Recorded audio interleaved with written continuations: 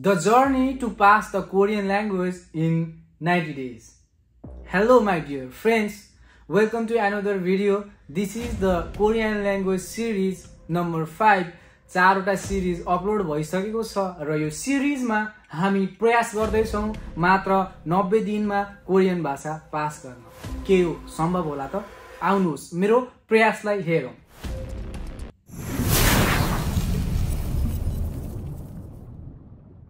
I was just crazy to pass the Korean language. जसरी पनि मलाई कोरियन ल्याङ्ग्वेज पास गर्नु छ, जसरी तपाईलाई ल्याङ्ग्वेज पास गर्नमा अहिले त्यो जोश जागर अनि सब थोक each and everything any cost any how म पास गर्छु भन्ने सोच्नु भएको छ। त्यस्तै मेरो पनि मानसिकतामा त्यो दौडिरहेको थियो र त्यति बेला लकडाउनको चहल पहल थियो र त्यो लकडाउनमा मैले सोच गरे कोरियन भाषा पढ्ने र पास गर्ने। के यो सम्भव भयो होला त? मैले सुरु गरे पढ्नको लागि 2021 पुसको अन्तिम यानी कि 29 गते र म दोधारमा छु। एक्जाम एकदमै नजिक छ। एक्जामको फर्म लगभग चैतमा खुलेर वैशाख जेठमा निरन्तर रूपमा एक्जाम हुन्थ्यो त्यति बेलासम्म र मलाई पास गर्नु थियो मात्र 90 दिनमा। लगभग सासाना कुराहरू गणदर 1-2 यिनी सासाना कुराहरू मैले घरबाटै सिकेको थिएँ। युट्युबहरू हेरेर, युट्युब भन्दा पनि मैले पुस्तक हेरेर, मसँग पुस्तक थियो त्यो पुस्तक दाइबाट लिएर मैले अध्ययन गरिरहेको थिएँ आफ्नै घरमा र इन्स्टिट्युटमा आउने बेलासम्म मैले साधारण शब्दहरू, भित्तामा देखेका शब्दहरू पढ्न सक्ने भइसकेको थिएँ। So I just join the Korean language र मेरो सोच छ मात्र 90 दिनमा कोरियन भाषा पास गर्नुपर्छ। एन्ड म पढ्न सुरु गरेँ बेसिक क्लासमा। जब बेसिक क्लासमा मैले एक दिन पढेँ तब मलाई लाग्यो मेरो यो लेभल होइन, मेरो लेभल अरू केही फरक छ। तब मैले सरसँग प्रश्न सोधेँ, सर मलाई यो लेभल मिलेन, म अर्को क्लास पढ्न चाहन्छु। मेरो दिमागमा किनकि दौडिरहेको छु मात्र म 90 दिनमा कोरियन भाषा पास गरेर देखाइदिन्छु। सो सरबाट राम्रो रेस्पोन्स आएन। त्यसपछि केही समयपछि फेरि 2-3 दिनमा म अर्को एडभान्स लेभलको त्यो लगभग ग्रामेटिकल कुराहरू सबै सकेर अब बुक सुरुवात गर्न लागिसकेकोमा म प्रवेश गरेँ लगभग 5 दिनपछि। र त्यो 5 दिनपछि जब म क्लासमा पुगेँ तब म नबुझी प्रयास गरेँ बुझ्नलाई। It was very hard and difficult किनकि मैले त्यति धेरै मिनिङ जानेको थिइनँ जुन त्यो लेभल, त्यो ग्रामेटिकल लेभलको साथीहरूले पढिसकेका थिए। बट म त्यहीँबाट स्टार्ट गरेँ र मेरो जर्नी सुरु भयो कोरियन ल्याङ्ग्वेजको, जुन म पास गर्न चाहन्छु मात्र 90 दिनमा। हेलो माई डियर फ्रेन्ड्स, र म दिन रात नन स्टप मिनिङ हान्न सुरु गरेँ। एनी हाउ एनी कस्ट, जसरी पनि मलाई पास गर्नु छ मात्र 90 दिनमा। लगभग केही दिनमै मैले बुकको मिनिङहरू सकाइदिन आँटिसकेँ। बुक अब सुरु हुन लागिसक्यो। बुक 5 लेसन पढ्दाखेरि मैले 15 लेसनसम्म मिनिङ पढिसकेको हुन्थेँ। This type of crazy and madness was going to Korean language. Job Korean ल्याङ्ग्वेजको 20 च्याप्टरसम्म पुग्यो तब मेरो 1 महिना जति भएको थियो, 1-1.5 महिना 2 महिना जति। तब मैले एउटा कोरियन भाषाको एउटा मेरो सेमिनार थियो जुन एकदमै त्यो बेलामा एकदमै ट्रेन्डिङमा चलेर चाहिँ सब लगभग नेपालभरि चाहिँ मेरो भाइरल भएको थियो त्यो भिडियो। अनि मलाई सबले चिन्दथ्यो त्यति बेला होइन। अनि भयो लकडाउन भयो माई डियर फ्रेन्ड्स, र कोरियन भाषा 90 दिनमै पास गर्ने सपना हुन थाल्यो चकनाचुर। र लकडाउनमा त्यो कोरियन ल्याङ्ग्वेज पढेको बेलामा बुटवलमा त्यो गर्मीमा सबैजना वारिपारी दौडधुप, मान्छेलाई मान्छेदेखि डराउन थाल्ने त्यो स्थिति सिर्जना भइसकेको थियो। सबैजना घर गए, म छु बन्द कोठामा एक्लै त्यो अँध्यारो यानी कि जिन्दगीको त्यो अँध्यारो छत्रछायामा। एउटा केटो जुन गाउँबाट आएको छ पढ्नलाई बुटवल सपना देखेर, त्यो पनि कोरोनाको कहरमा। र त्यो कहरमा सबैजना आएका थिए पढ्नलाई कोरियन भाषाको रहरमा, तर सबैजना फर्किएर गए फेरि गाउँघरमा। तर मैले निरन्तर म अठोट गरेँ, एनी हाउ एनी कस्ट म कोरियन भाषा पास गरेर देखाउँछु। म घर गइनँ, लकडाउन भयो, 4 महिनासम्म लकडाउन भयो। आई वाज जस्ट क्लियरली तब त्यति बेलासम्म म जब 1-1.5 महिनाको त्यो पढाइबाट मैले बुझिसकेको थिएँ कसरी पढ्ने। एन्ड युट्युबको कुरै गर्नु परेन, each and everything, Hindi, English, Nepali, जे ल्याङ्ग्वेज मैले बुझ्छु। युट्युबमा भएका लगभग 10,000 भिडियोभन्दा बढी भिडियोहरू, जहाँ पनि एउटा टिप्स लेख्छ अथवा ट्रिक्स लेख्छ, एउटा भिडियो छोडेन। एन्ड भिडियो हेर्दा and I collect the लर्ड्स of experience, जुन पढ्ने टेक्निकहरू, टिप्सहरू, तरिकाहरू हरेक कुरा भेटाएँ मैले। एन्ड आई युज दम। अगाडि त्यो 4थो एपिसोडमा पनि अपलोड भइसकेको छ मेरो how to learn tips and tricks, जुन 10वटा बेस्ट मेथड मैले अपलोड गरिसकेको छु।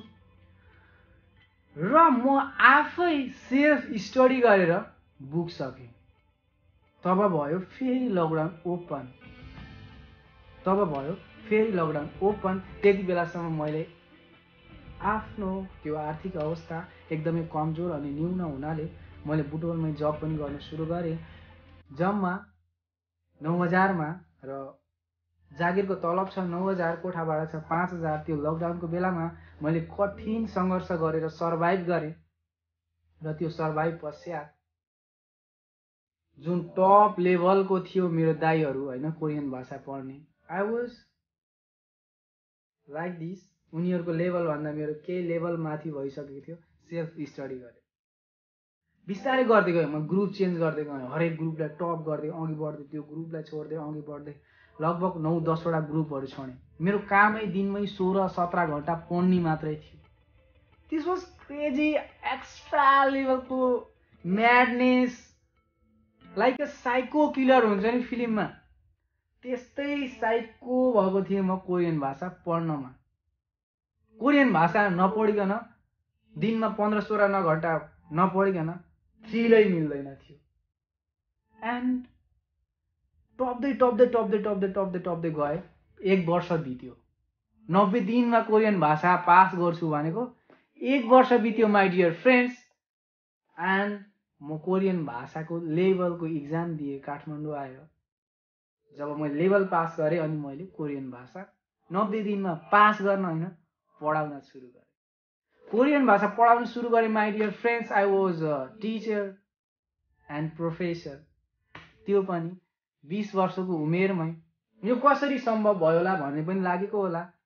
Just I was public speaker and motivation speaker होइन। मैले विभिन्न सेमिनार पनि गरिसकेको थिएँ र एजुकेसनको स्टुडेन्ट हुनाले चाहिँ मैले चाहिँ लगभग 1 वर्ष जति चाहिँ मावि तहमा पढाएको मसँग अनुभव पनि थियो। सो स्टुडेन्टहरूलाई ह्यान्डल गर्नु त्यति गाह्रो भएन। त्यति बेलासम्म पनि कोरियन ल्याङ्ग्वेज चलि नै रहेको थियो। कोही साथीहरू 2 वर्ष पढेको साथीहरू, फेल भएका साथीहरूलाई पढाउँदै थिएँ मैले। कोही हिजो आएको विद्यार्थीहरूलाई पढाइदै थिएँ। Like this was like a hell. म कहाँ गएछु, के गर्दैछु होइन। त्यसपछि अझै पनि इक्जाम खुलेन। अन्त्यतिर चाहिँ अब यो वर्ष चाहिँ ट्याब सिस्टमबाट हुने भयो इक्जाम। एन्ड फाइनली फर्म खुल्यो र form खुल्दा I was crazy for Korean language. And सबैभन्दा सुरुमै मैले फर्म भरेँ र सबैभन्दा सुरुमै फर्म भर्दा पनि सर्भर डाउन भएर मेरो नम्बर भयो, सिरियल नम्बर कोरियन भाषाको इक्जाम दिनेमा 506। एन्ड इक्जाम मेरो छिट्टै पर्यो भन्नाले म गएँ इक्जाम दिनको लागि र त्यो इक्जाममा मैले प्राप्त गरेँ सक्सेस। त्यति बेलासम्म म एउटा टिचरको लेभलमा पुगिसकेको थिएँ र त्यो हाम्रो टिमलाई, सबै सरहरूलाई धेरै धेरै धन्यवाद पनि छ। म यहाँसम्म आउनमा उहाँहरूको धेरै ठुलो हात पनि रहेको छ। र आफैलाई अपग्रेड गरेर एउटा टिचरको लेभलमा स्थापित गरिसकेपछि केही समयपछि आई वाज टिचरबाट स्टुडेन्ट होइन।